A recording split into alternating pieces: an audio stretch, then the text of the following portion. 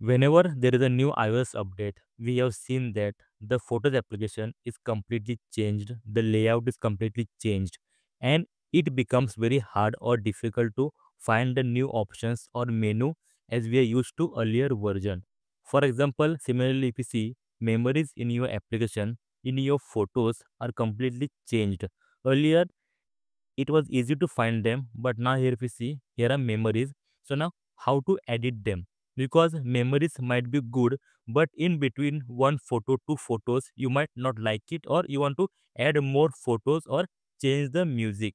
So now here in new iOS 26 update, editing memories has become very difficult because there is no clear option given to you to edit the memories. So now how to do it? So guys, don't worry, I am here, technical Beardo. Don't worry. So now to edit your memories in new iOS version, that is iOS 26, it's very easy. Just go ahead, open application, and here go to memories. So whichever memory is there, don't play it. Okay, be on your main layout, and here if you see right side there is a play icon. If you see here, there is a play icon. Just go ahead and tap on your play icon. Once you do it, you will enter into your memory menu.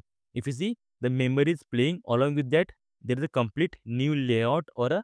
So now here if you see, whenever you tap on a play icon, instantly the layout is changed.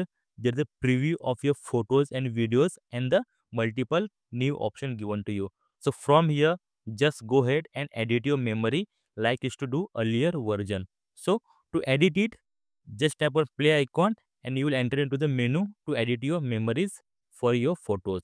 So guys, like always, the layout is changed, the menu is changed, but don't worry, I am there to help you out.